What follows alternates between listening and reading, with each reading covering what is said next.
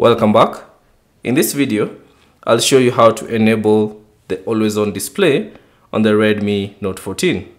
So for me, I'm using the Redmi Note 14 Pro Plus, but the same steps should apply on the other Redmi Note 14 phones. Now to enable the always on display, all you have to do is simply open the settings. So find the settings icon and tap on it. And then within the settings, scroll down and find wallpaper and personalization. Tap on that. And then simply find always on display and tap on it. And as you can see, my always on display is disabled. So to enable it, simply tap on the toggle switch icon and that will enable the always on display. Now you can choose a theme that you prefer for your always on display.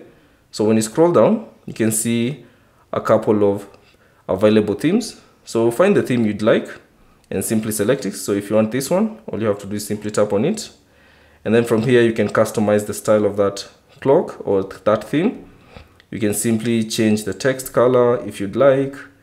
And you can also choose to change the color automatically on the always on display. Also, you can choose to display the battery or the notification. So if you enable that, you can see the battery icon if you enable it or disable it to suit your needs. You can also choose to display the notifications or not. Now, once you're done, simply tap on apply. And that will be always on display. So if you lock your phone, and there you go, you can now see your always on display. So there it is, that's the always on display. So that's basically it on how to enable the always on display on the Redmi Note 14. Thanks for watching. If you have any questions, leave them down in the comment section below. And if you found this video useful, consider leaving a like and subscribe to the channel.